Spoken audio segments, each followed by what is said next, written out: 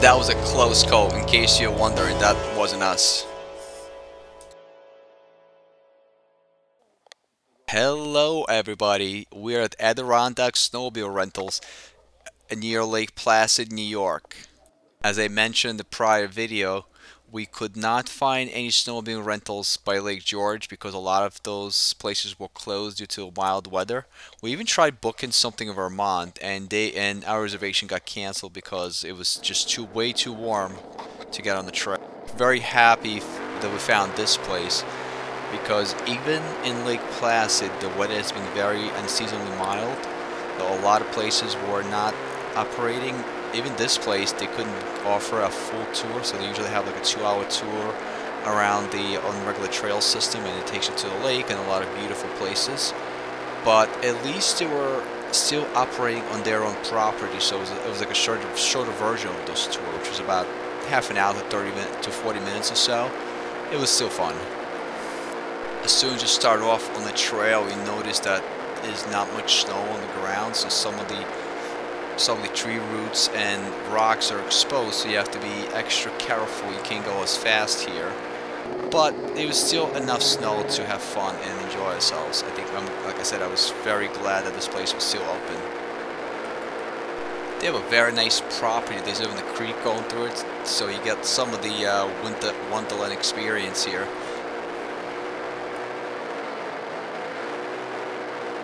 This trail does wave a lot, so you have to be very careful, because if you're too close to the person ahead of you, you could crash into them accidentally. You don't want that to happen. And they do have different groups going through this trail, so sometimes you just have to stop and let them go. But it was kind of nice to actually make a stop here and take some pictures and enjoy the views of this winter wonderland. I know if you ask locals, they'll probably tell you this is not the amount of snow they usually get around this time of year. But if you compare this to what we have by us on Long Island, this is actually a lot of snow for us. It looks like a winter wonderland. It's a perfect spot to take some nice pictures. Those particular snowmobiles are definitely newer and much faster than the ones I've tried in the past. So you do have to take it easy on the throttle a little bit, because otherwise you can really take off.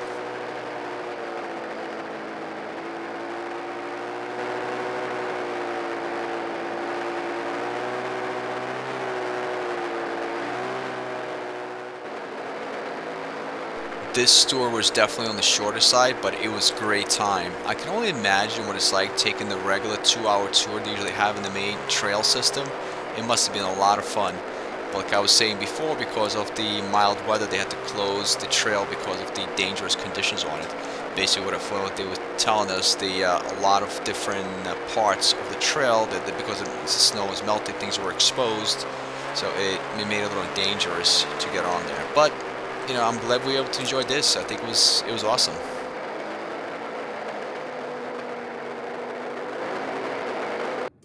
We definitely worked up an appetite snowmobiling. So we found this coffee bar, which was right in town of Lake Placid. It was supposed to, according to the Google reviews, supposed to be right on the lake. So we'll see. It should be a nice place.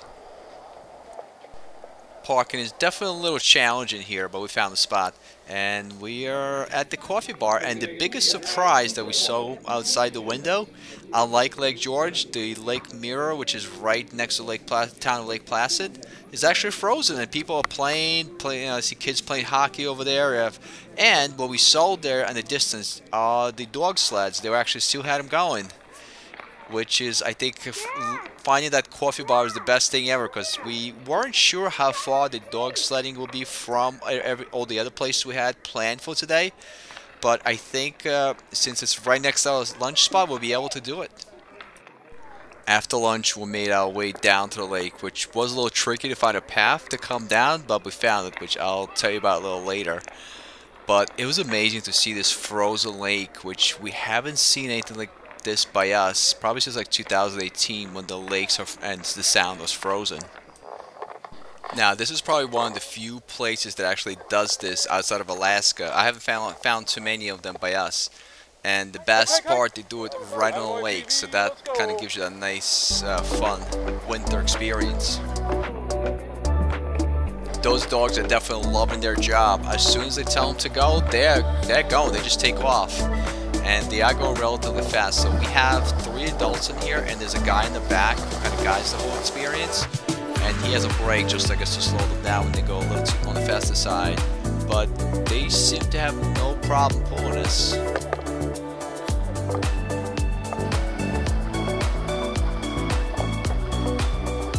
This is totally different from anything I've done before.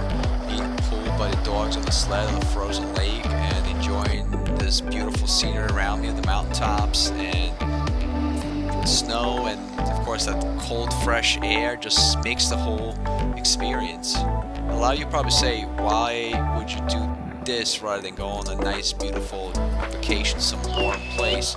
Yeah, I'm sure I would enjoy that too, but this is different. I think something you would want to at least experience and try once and then see if you like it. Ran away.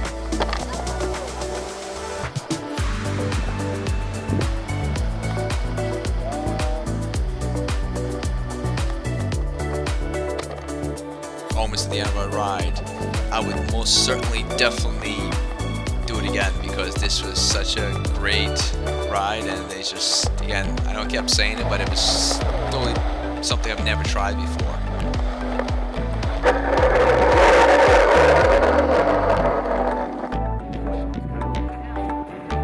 One thing to keep in mind, the ride is $20 and they only accept cash.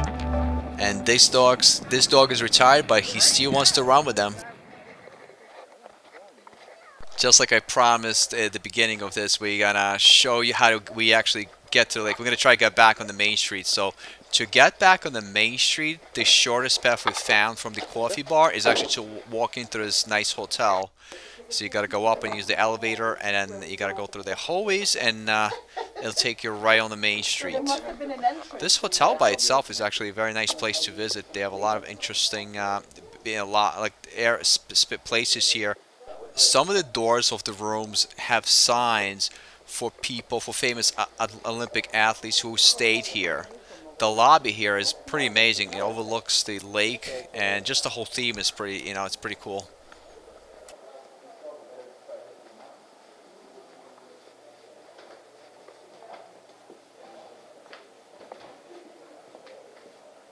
And now back up to the main street. For those of you who don't know, Lake Placid was home to U.S. Olympics in 1932 and 1980. And in 1990 and 2004, they had a ski jumping World Cup. So on the left here, this is the Olympic Museum, which I'm sure served as a center during the Olympic Games.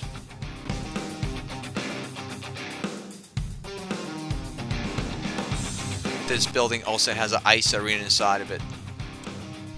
This museum includes a lot of items from Olympic Games.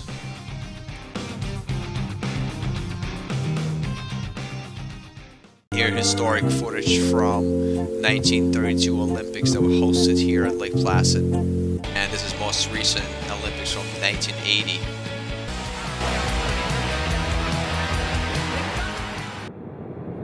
And we're on to our next destination, which is an Olympic bobsled experience in Lake Placid. Mount Hamburg was a site of Olympic Winter Games of 1932 and 1980. The track itself is about a mile long, and you could actually get up to speeds of 92 miles an hour. Fortunately, all the bobsled rides was sold out for a day, so we just came by here to enjoy the view. Looks like they had the multi-rider sleds in the morning, and now they switched to single ones. They go by so fast. I'm definitely wondering how hard is it to brake at the end of the trail, how they actually brake. And here where they awarded their winners during the Olympic Games, first place, second, and third.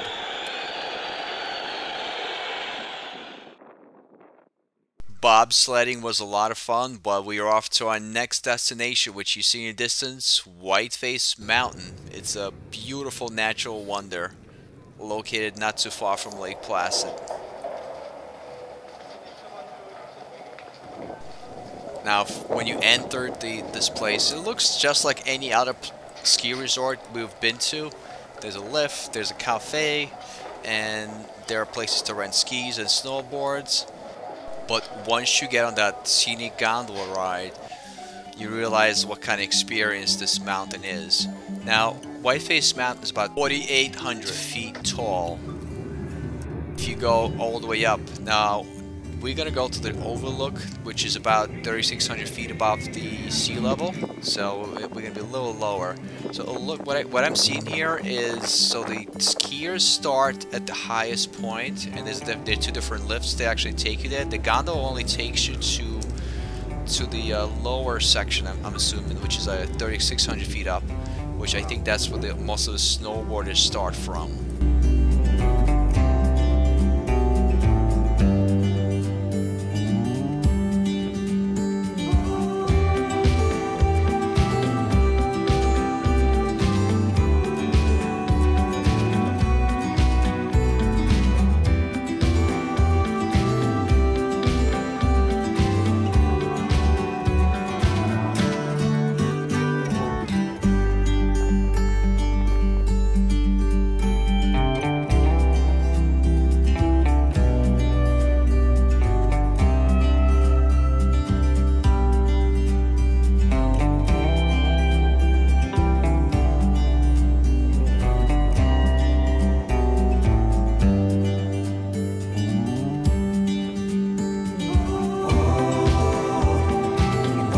The further up you go, the more you submerge in this beautiful nature surrounding you.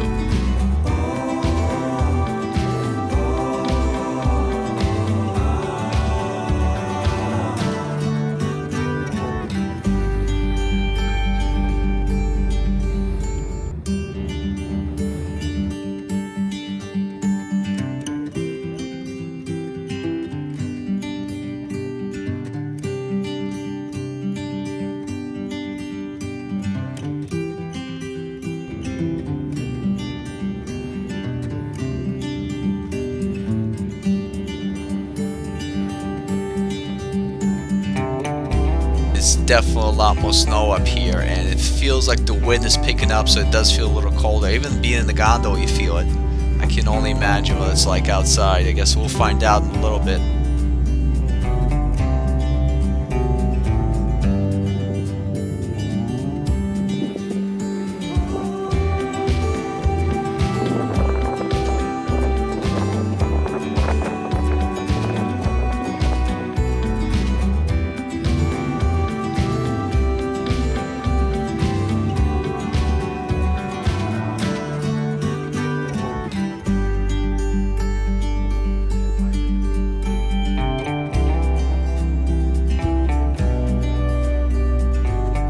If I knew how to paint, I would have probably tried to paint one of the scenes around here.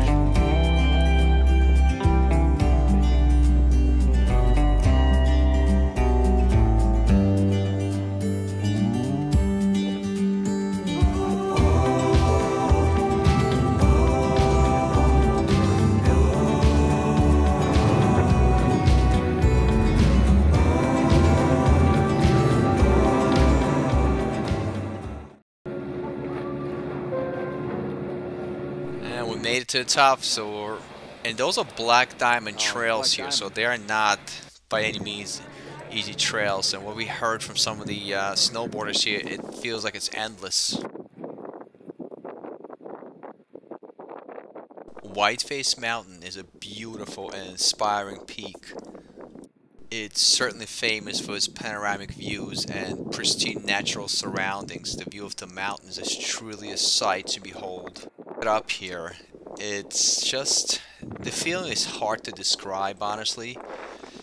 First of all, you kind of submerged into this wintry weather, which you didn't experience down by the entrance, so it was around 40 degrees out there. Here it actually feels like about 10 to 6 degrees Fahrenheit. It's not warm at all by any means, so you can't really stay too long without moving. And the wind chill makes it even worse and colder. But the views that you see from here, I think definitely worth the trip, and the part of the freezing part was, I personally was amazed, and it's I have not seen anything like that before. You could see pretty far away from here. You can actually, from one of the summits, you could see the town of Lake Placid. The other side actually extends all the way to the Green Mountain of Vermont.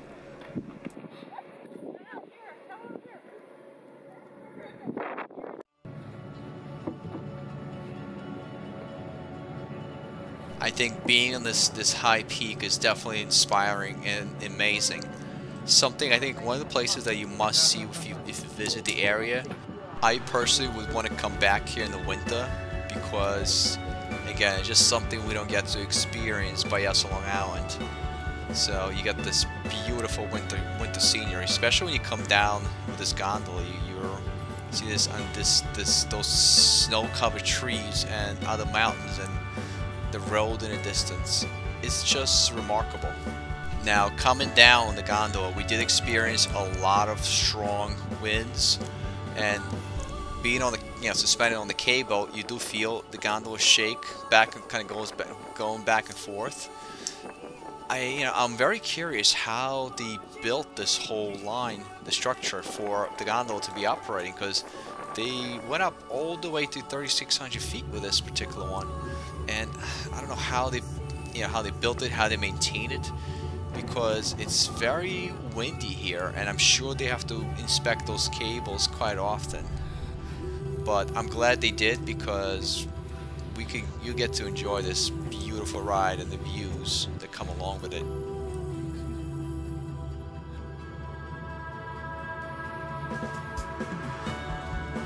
It's kind of hard for me to decide if I liked the ride up or ride down better. I think both of them are equally amazing. I guess the ride up was a little more mysterious because you didn't know what to expect. As we make our way down, we're no longer surrounded just by nature, and we see a lot of people here. Those are, I think, more of a beginner trails here, and you see it's pretty packed. There are a lot of people at this resort, and now I know why. And just to summarize this adventure, I think Whiteface Mountain is a true wonder of nature. Its natural beauty and unspoiled wilderness, once you get to the top, is just an amazing destination, and I think it's a great way to experience the majesty of the Adirondacks. Was right. Nice, thank you. Now we're going back to the town of Lake Placid, and we're going to pass some of the Olympic Village area here. This is in distance. You see, that's the Olympic ski jump. Believe it or not, but some of the buildings in the Olympic Village are actually used as a correctional facility. And there was a large amount of locals who were not happy about that conversion, so there were some protests, as I learned. Unfortunately, a lot of buildings that were used for Olympic Village at this point are abandoned. They're not used by for any other means, and it is kind of sad. I wish it was like a little more preserved and as a historic site, but who knows? In years to come, it might happen. But the town itself is a nice. It's actually a good-sized town. It's a big town. There are a lot of shops, restaurants, places to have coffee, as you saw earlier in this video. Or just walk around. There's some nice parks around and like areas just to kind of enjoy the nature. There are also a lot of hotels around too. And now we're actually going to the other side of the town, which we didn't get to see earlier this morning. And I think we see there's another dog sledding ride that's actually taking place here, which is nice. They have like two different sides of the lake. And we're in front of the monument dedicated to the Winter Olympic Games of New York State. Well, I hope you enjoyed our adventure as much as we did. I think at this point we gotta head back to Lake George because we got an hour and a half ride to get back there. If you like this video, please share, like, subscribe. This way more people could see our content. Thank you so much for watching, and I'll see you next time.